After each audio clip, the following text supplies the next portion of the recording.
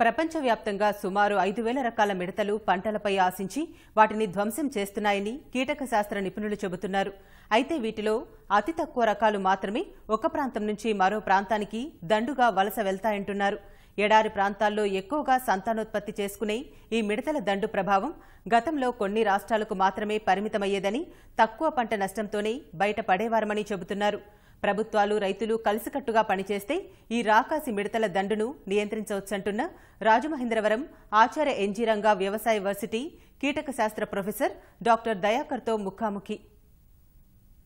ప్రపంచమంతా కరోనా భూతంతో పోరాడుతున్న పరిస్థితుల్లో మరో ఉపద్రవం వచ్చి పడింది. మిడతల దండు రూపంలో పంట పొలాలన్నిటిపైన దాడి చేస్తూ పంటల్ని నాశనం చేస్తున్న పరిస్థితి ఉంది. భారతదేశం పైన ఇవి భారీ ఎత్తున దండయాత్ర చేస్తున్నాయి. దీనికి సంబంధించిన వివరాలు తెలియజేసేందుకు మనతో వ్యవసాయ కళాశాల చెందిన కీటక శాస్త్ర ప్రొఫెసర్ డాక్టర్ ఎస్ దయాకర్ ఉన్నారు. ఆయన అడిగి వివరాలు తెలుసుకుందాం. ఇప్పుడు వచ్చిన మిడతల దండు సంబంధించిన వివరాలు తెలియజేయండి. ప్రపంచంలోని ఇంచుమించుగా అన్ని ఖండాలలో కూడా అనేక రకాలైన మిడతలు, సుమారుగా 5,000 రకాల మిడతలు పంటలపైన ఆశించి నష్టాన్ని కలుగజేస్తున్నాయి. అయితే ఈ 5,000 రకాల మిడతల్లో ఒక 9 రకాల మిడతలు ఒక ప్రాంతం నుంచి ఇంకొక ప్రాంతానికి వలసల రూపంలో, గుంపుల రూపంలో, సమూహాలుగా ప్రయాణించే శక్తి సామర్థ్యాలు కలిగి ఉన్నాయి. ఈ మిడతల్ని దండు మిడతలు లేదా లోకస్ట్ అని పిలుస్తారు. ఈ లోకస్ట్ అనేది ముఖ్యంగా అతి తక్కువ వర్షపాతం ఉన్నటువంటి ప్రాంతాల్లో, తర్వాత ఇసుక నేలలు, తేలిక నేలలు ఉన్న ప్రాంతాల్లో, కొద్దిగా వాతావరణ పరిస్థితులు బాగా అనుకూలించే ప్రాంతాల్లో ఈ పురుగులు ఎక్కువగా సంతానోత్పత్తి చేసుకుని పంటలకి నష్టాన్ని చేయగలుగుతూ ఉంటాయి. ఉత్తర పశ్చిమ భారతదేశంపై పంటలను ఇప్పటికే పూర్తిగా పాడు చేస్తున్న పరిస్థితి ఉంది. 27 ఏళ్ల తర్వాత ఇంత భారీ సంఖ్యలో ఇవి రావడానికి కారణాలేంటి? ఇవి ఎక్కువగా ఆఫ్రికా ఖండంలోను, తూర్పు ఆఫ్రికా దేశాలు ఉన్నాయి. అవి సోమాలియా అని, ఇథియోపియా అని, జిబౌటి అని, ఇలాంటి అనేక దేశాల్లో ఇవి సంతానోత్పత్తి చేసుకుని అక్కడ బాగా సంఖ్య పెరిగిన తర్వాత అక్కడి నుంచి వలసలు మొదలై అనేక దేశాల్లో కలుపుకుంటూ పాకిస్తాన్కు చేరి, పాకిస్తాన్ నుంచి మన దేశంలోకి అంటే ముఖ్యంగా రాజస్థాన్లోకి ప్రవేశిస్తాయి. ఈ మిడతలు 7 రాష్ట్రాల్లో 33 నుంచి 34 జిల్లాల్లో ఈ పురుగు ఆల్రెడీ వచ్చి రబీలో ఉన్నటువంటి పంటలను ఆశించి నష్టాన్ని కలుగజేస్తుంది. ఇప్పటికే ఉత్తర పశ్చిమ రాష్ట్రాలపై పంటల్ని పాడు చేస్తున్నాయి. తెలుగు రాష్ట్రాల మీద వీటి ప్రభావం ఎంత మేర ఉండే అవకాశం ఉంది?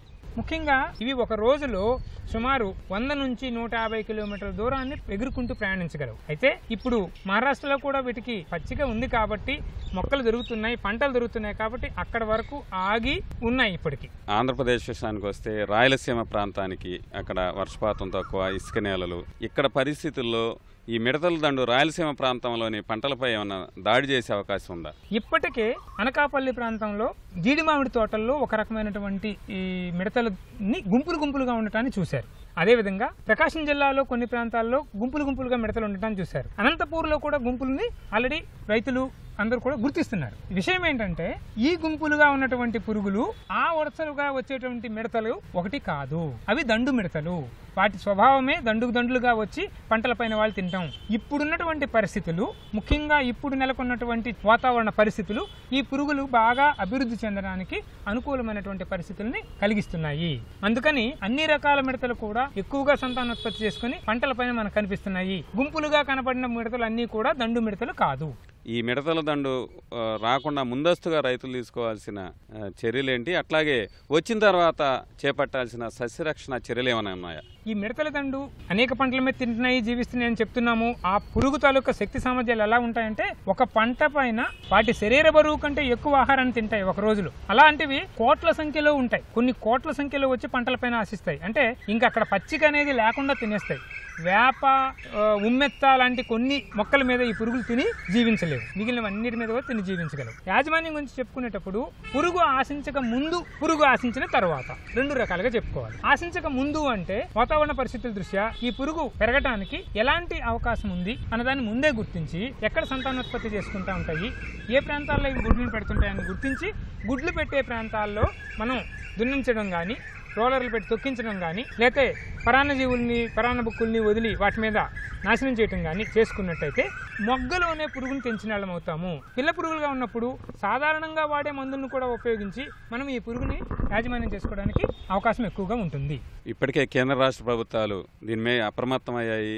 ఈ అనంతమైన ఈ మిడతల దాడి నుంచి పంటలను రక్షించడానికి ప్రభుత్వాలు తీసుకోవాల్సిన చర్యలేంటి తక్షణం? అందరూ కలిసికట్టుగా ఒక ప్రణాళిక తయారు చేసుకుని పనిచేస్తే తప్ప ఈ పురుగులను తట్టుకోవటం అని, ఈ పురుగులను తగ్గించడం కానీ అంత సాధ్యమైన పని కాదు. ఇవి పిల్ల పురుగులుగా ఉన్నప్పుడు బ్యాండ్స్ లాగా, అంటే రోడ్లకు అడ్డంగా పొలాల్లో నడుచుకుంటూ దూక్కుంటూ గెంతుకుంటూ వెళ్తాయి. ఆ టైంలో కూడా వీటిని కొద్దిగా యాజమాన్యం చేయడం సులభం అవుతుంది. ఎందుకంటే పొలాలకు మధ్యలో కందకాలు తవ్వటం, ఆ కందకాల్లో పడిన పురుగులు ఎగరలేకుండా కిందనే ఉండిపోతాయి. వాటిని కాల్చడం కానీ లేకపోతే పురుగు మందులు చల్లి కానీ చంపుకోవచ్చు. లేదంటే కందకాలను మళ్ళీ కప్పి వాటిని లోపలే పూర్తి చేయొచ్చు. ఈ పురుగులు పగటిపూట ప్రయాణిస్తూ రాత్రిపూట విశ్రాంతి తీసుకుంటాయి. కాబట్టి రాత్రిపూట కనుక మనం మంటలు పెట్టినట్టయితే ఈ పురుగులు ఆ మంటలకు ఆకర్షితమై అందులో పడి చనిపోయే అవకాశం ఉంది. వేప సంబంధమైన మందులు బాగా పనిచేస్తాయి. కొన్ని రకాలైనటువంటి ఫైర్ టార్చ్ అంటాము, లేదా ఫ్లేమ్ థ్రోవర్ అంటాము, కాల్చడానికి ఉపయోగపడుతుంది. ఆ గన్స్ని పెట్టి మనం ఈ పురుగుల్ని కాల్చడం కానీ చేయొచ్చు. ఇంకా పక్షులు, కోళ్ళు, తొండలు, బల్లులు కూడా ఈ పురుగుల మీద తిని వాటిని బాగా మనకి యాజమాన్యం చేయగలుగుతాయి. ఇవన్నీ కాకుండా కూడా ఇప్పటికే కేంద్ర ప్రభుత్వము ఒక 4 రకాల పొడి మందుల్ని, ఒక 11 రకాలు మలాథియాన్ అని, క్లోరిపైరిఫాస్ అని, క్వినాల్ఫాస్ అని, తర్వాతను డెల్టామెథ్రిన్ అని, డైఫ్లూబెంజురాన్ అనే మందు, ఇది కనుక మనం పిచికారీ చేసినట్టయితే పురుగు ఒక దశ నుంచి ఇంకొక దశకు వెళ్ళలేకుండా చచ్చిపోతుంది. ఇలా అనేక రకాలైన మందులతో పాటు కొన్ని జీవ సంబంధమైన మందులు, అంటే మనుషులకు ఎలా అయితే రోగాలు వస్తున్నాయో వైరస్ వల్ల, ఫంగస్ వల్ల, అదే రకంగా పురుగులకు కూడా వైరస్ వల్ల, ఫంగస్ వల్ల రోగాలు వచ్చే అవకాశం ఉంది. అలాంటి రోగకారకమైనటువంటి ఒక బూజు తెగులుని గుర్తించడం జరిగింది. అందులో నొమూరియా అని, మెటారిజియం అని, ఎంటమాఫ్తరా అని 3-4 రకాలైనటువంటి బూజు తెగుళ్ళకు సంబంధించినటువంటి ఉన్నాయి.